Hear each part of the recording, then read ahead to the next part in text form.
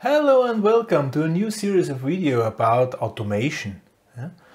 We talked about control systems. We talked about control systems without feedback. We talked about control systems with feedback. We talked about the realization of control system. We talked about pneumatic control system, hydraulic control system, electrical control system. We talked about PLCs. We talked about measurement devices. We talked about, and now we come to the point where all those stuff is concentrated into one automation system.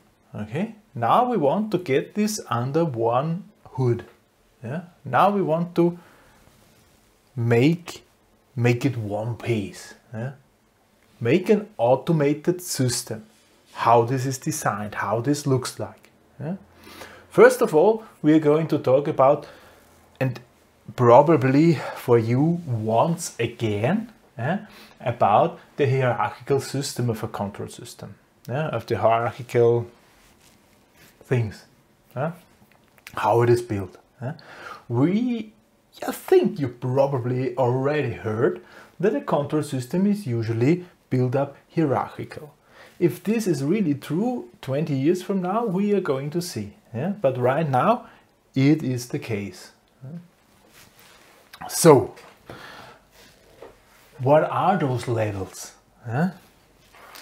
Well, of course, it's not that. It's not clear. It's not clear because there are different definitions out there and so on. I just want to show you the principle, not to pick out one definition, because each of these definitions do have their good reasons. In research and so on and so on. So I'm going to show you a usual so-called automation pyramid. But I just want to mention that this is not the pyramid. There are several versions out there, which all have their own focus, let's call it. So, lowest level. Lowest level, if this is level 1 or level 0 or whatever, doesn't really matter. Lowest level is usually the field level, called the field level. Field.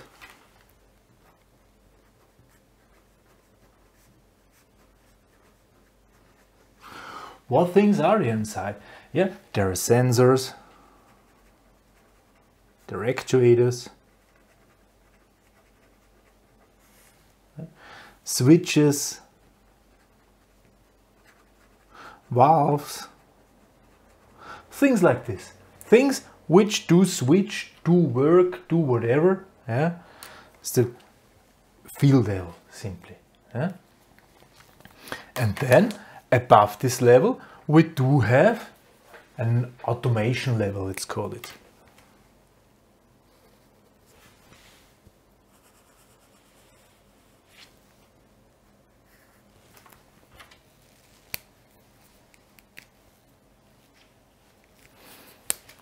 Automation level.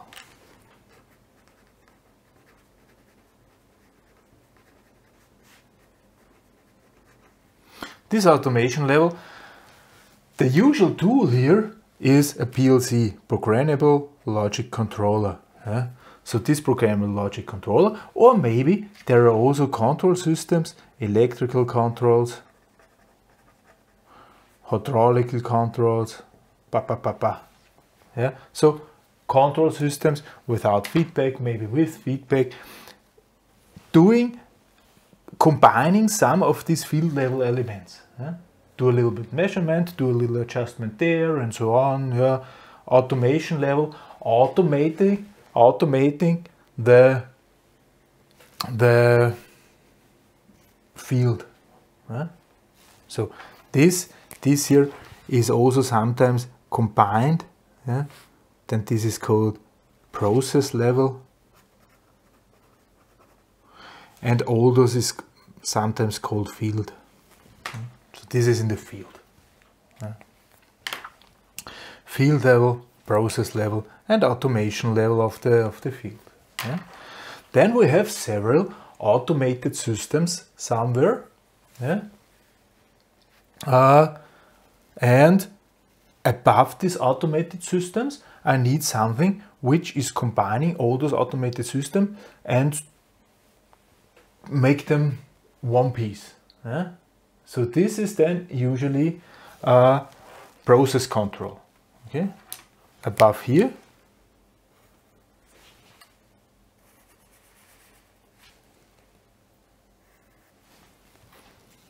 We have a process control.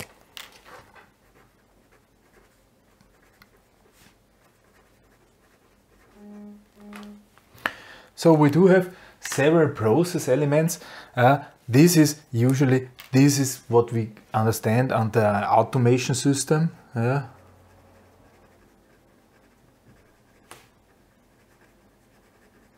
Automating one process. Yeah. This is also called SCADA. SCADA system. Supervisory control and data acquisition. Yeah. System. So watch, control and collect data. Yeah. This is usually here in this process control part. Yeah. If we do have a process or a plant which is containing more than one process, yeah? So there is one process running there, one process running there, one process running there, yeah? Then I need to also somehow get all those processes under one hood again, yeah? And I have a plant control. Plant control, which is controlling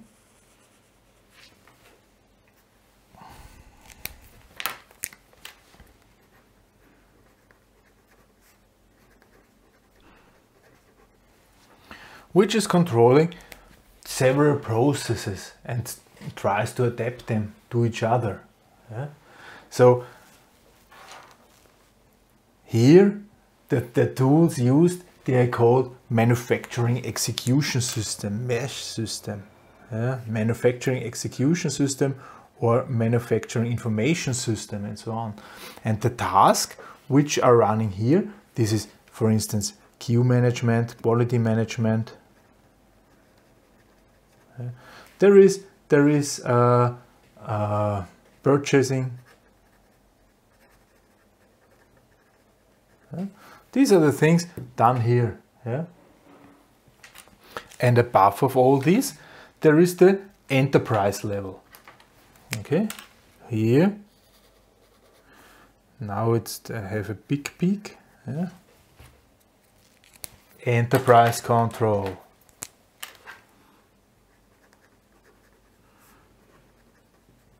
Enterprise control. So this is if I have several plants somewhere located, I also need to adapt. I do a little bit here, do a little bit there. I do several stuffs. Yeah? Divide, try to control the plants that they are balanced somehow. Yeah? Like I wish, or like somebody here on enterprise control level wishes. Yeah? And this here is the ERP system, Enterprise Resource Planning. Yeah? In this direction,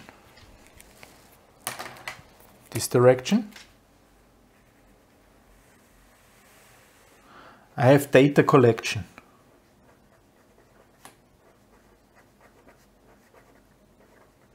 So data is generated in the field, on every level generated more data, and in the enterprise control all the data is available. Yeah? And in this direction,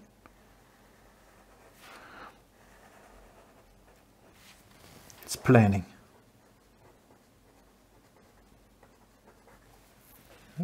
Enterprise control does production planning,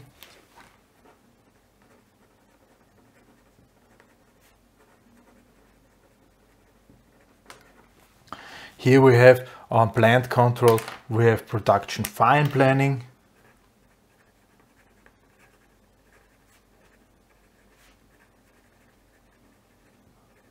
purchase planning, queue management planning, and so on. Here we have the planning for the receipt or something like this.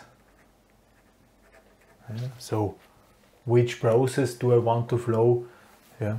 So this is data collection and this is planning direction. Okay. This is a usual hierarchical view of an automated system. Yeah.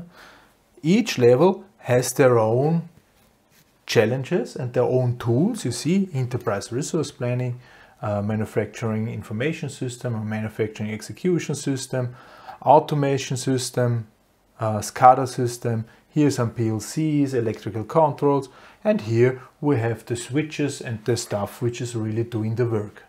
Yeah. So, and all in all, this should be some sort of concert. Yeah. So every level has their own task and every level is master in these tasks. Yeah. Yeah. So since we collect data here, yeah, the data, where's the brown here? Brown color. Data density is increasing.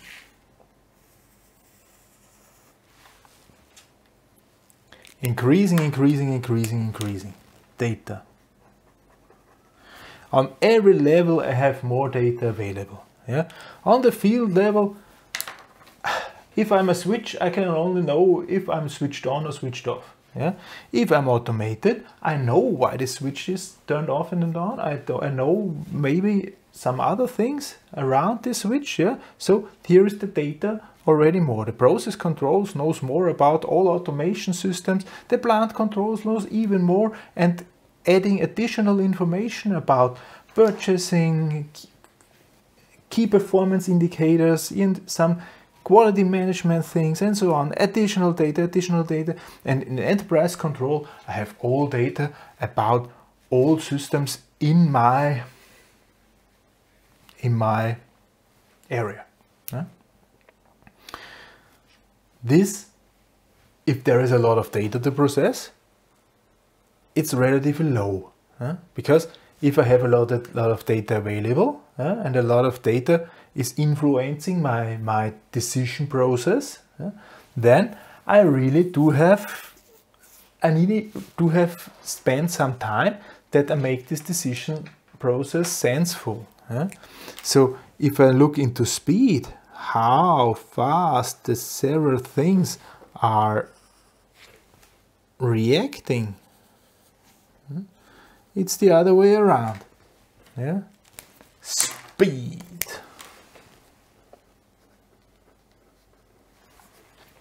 Here on field level, we're talking about microseconds. Yeah? Here are milliseconds. Here we have some 10 milliseconds. Here it might be already seconds. Yeah? Here, plant control, we're already more than 50 seconds and so on. And up at the top, it can be weeks until the decision is done. Okay? So the speed is increasing. Yeah?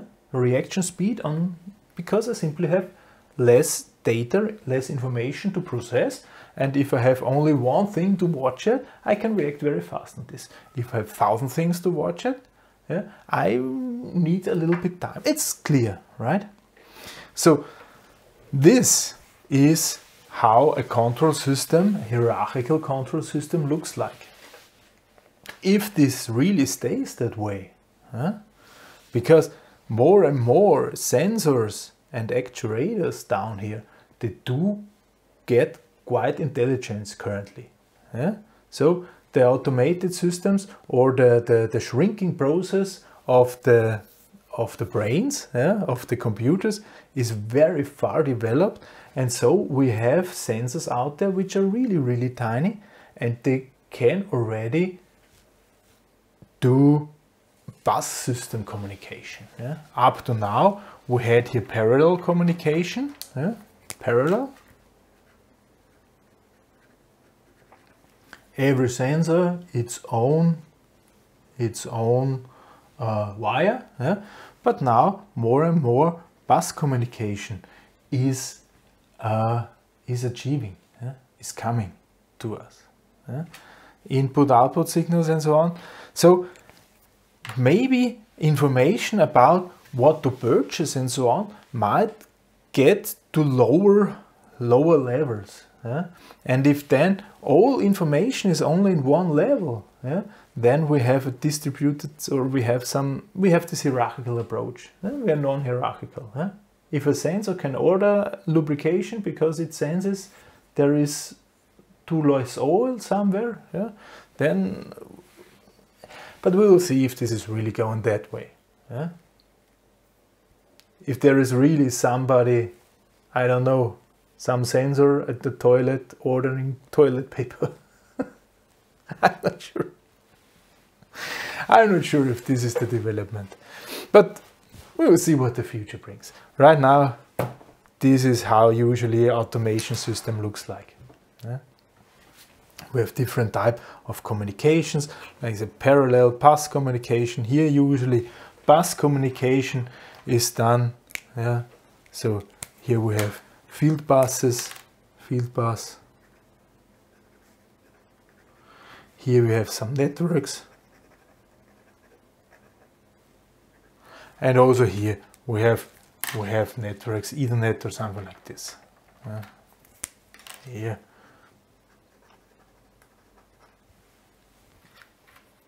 This is the communication type. So from networking, Ethernet networking, field bus communication, down to parallel communication, broad inclusion. Yeah. This is how this looks like. Yeah. And we're going to talk about not only about control systems, we're only talking about, also we want to go into the history so that we understand how these things are developing and that there is still developing ongoing. Yeah? It's not a fixed structure. Yeah? This is the important thing you should know. Automated systems.